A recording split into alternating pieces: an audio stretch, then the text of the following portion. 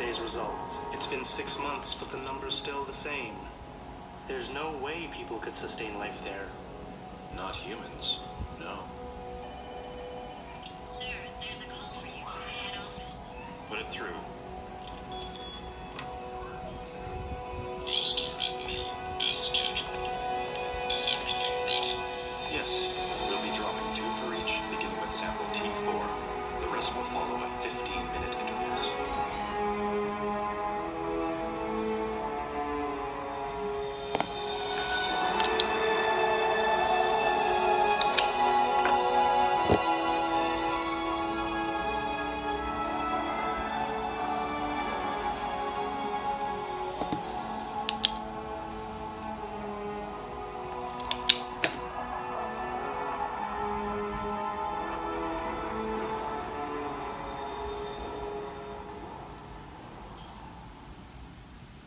The destruction of Raccoon City was the end of an era, and it became the start of a new Resident Evil direction. The series would go through a downward slope after Raccoon City had been destroyed, and it would become more action-packed and less frightening. It's clear today that Raccoon City has always been the location that everyone wants the next Resident Evil game to take place in. Well, let's take a look at what Raccoon City would be like if it was abandoned instead of eradicated. First off, the army managed to block out every entrance and exit to Raccoon City. The only way out was by escaping underground or by taking a plane or helicopter.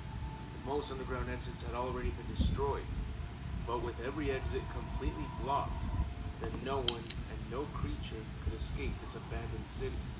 So many victims paid the price for staying put and expecting help to arrive. But with the city still intact, survivors could still be hiding and hoping for someone to rescue them. This could give us a chance to explore the city and search for survivors. Imagine if we could revisit a numerous amount of locations. Which locations would you choose? The Raccoon City Park would certainly be one of the most dangerous locations to visit. It would look like a jungle with most BOWs which would be lurking nearby, making them earn the name Hunters. But if that's what will become of the Raccoon City Park, what could we expect from the Raccoon City Zoo?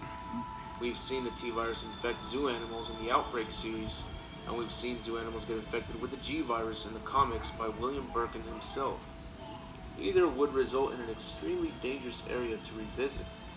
The city streets would be flooded with zombies, including packs of Cerberus. No location would be considered to be safe, unless groups of survivors have managed to create a sanctuary, but those can only hold on for a limited time.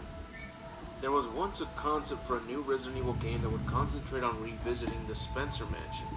Even after it was destroyed, many areas would still be intact, but vines and plants would mostly cover the areas, making it look like it's been abandoned for years. This concept would still be utilized if Raccoon City was not completely destroyed. I imagine that the city would look a lot like how it did in Biohazard 4D Executed. Zombies could appear to be completely decayed. Hunters would have a much more ferocious appearance. The air would be clouded with smoke and grime. Maybe certain areas of the city's air would be too contaminated to enter unless you wear a hazmat suit. There's also a possibility that those infected with the G-Virus would continue to mutate and adapt to the environment, appearing even more gruesome than what we've seen before. Since Capcom has been remaking the series, then maybe changing Raccoon City's fate would be the best way to keep the series alive.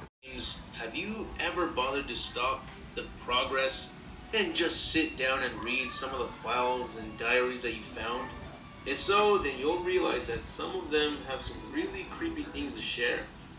I found so many of them to be really creepy, so today, to celebrate the month of October, I will share with you all 10 of the creepiest diaries in Resident Evil. Also, some may not be diaries and simply notes or memos, but they are pretty much categorized as part of the diaries. But before we begin, I'd like to give a shout out to Max Jr., the Skittish Leaderboard, Hey David here, Katsuya Takaesu, The Great Saiyaman Games, Revisory Apple 49, and Creepy Hunter 5. I hope you all enjoy this month and these upcoming videos because here we go. Also, with most of these diaries, I will begin by reading them out loud. for those that are not too long. So, now let's begin. Number 10, Management Trainee's Diary. What is it that Director Marcus is researching all the time? And what's with his weird interest in leeches? Interest? Seems more like love at times. Rumor has it that there's something dangerous about those leeches. It is true that when Dennis just touched one, he got ill with a fever. Again, today, there were those horrible moans beyond that door. Let sleeping dogs. No way I will go near them. Even if the director tells me, I don't want to end up like Dennis. That poor bastard. Scratching and scratching. Makes me itch just watching him. I must maybe go if can, but too. Dennis gone. I go hungry. Help. Number 9. I know that there is a puzzle with the statues. On April 6th, the chief screams at her for touching the statue. The next day she hears about the art pieces he's been collecting and how much they're worth. Then on May 10th, she sees the chief holding a painting of a naked person being hung. This is possibly the start of the chief's insanity, since he literally becomes an insane person when you meet him in the game. Number 8, Jill's Diary. Jill's Diary can be found only in Resident Evil 3 Nemesis by collecting every single file in the game. Jill's Diary is too long for me to read out loud, and it doesn't really tell a creepy story. She expresses how even though she escaped the nightmare, she can still hear the screams of her teammates as zombies rip through their flesh. Then she hears how Chris has changed. He is causing a lot of trouble with the police members. At one point, he punched a man for accidentally spilling coffee on him. I believe the creators were thinking of giving Chris a different ending and make him become something more than just the buff hero of Resident Evil. That is the creepy tone of this diary. Number 7, Director's Diary. September 10th. These patients suffer from gangrene and congestion of their blood at first. Then their mind slowly deteriorates. In the end, there is nothing left of their mind. When that happens, even mercy killings seem pointless. After all, they are already dead. This disease is unlike anything I have ever witnessed. Once the patient's mind is gone, they become flesh-hunger monsters and act like wild animals who are on some type of bloodlust. September 18th. Another patient has been admitted to the hospital. He is showing symptoms of the first stages of the disease at this point, but I haven't been able to sleep at all these past few days.